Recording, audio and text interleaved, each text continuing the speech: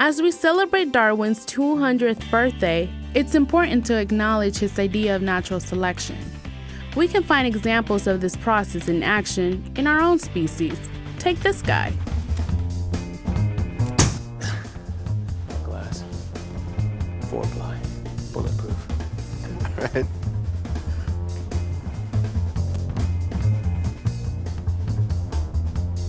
No!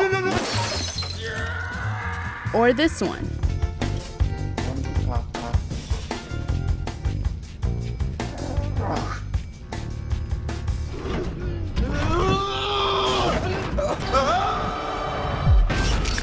These clips are from a movie, but based on true stories or urban legends, collected and verified by Wendy Northcutt, founder of the DarwinAwards.com. It's only a very small and exclusive community that can receive the Darwin Award. First, you have to take yourself out of the gene pool, which in most cases means that you're deceased, but occasionally there's a survivor who simply is unable to reproduce anymore. You also have to do something really extraordinarily stupid, not just smoking in bed, but something really foolish. This process begins with submissions to the Darwin Awards website.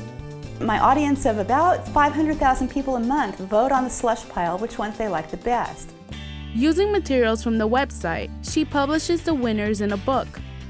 There are now 5 Darwin Award books, translated into many languages, plus a movie.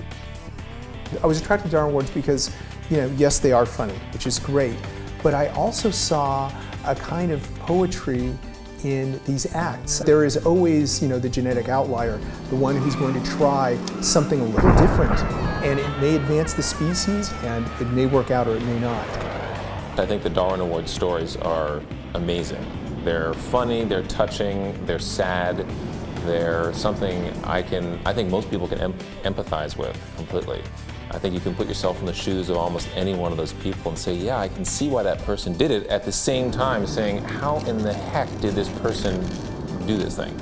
These are public service stories that let people know the ways they might screw up in advance. Sometimes people ask me if the Darwin Awards are really examples of human evolution.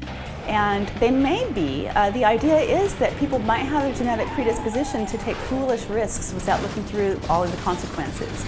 And if this is the case, then yes, Darwin Awards would be examples of small, tiny steps in human evolution.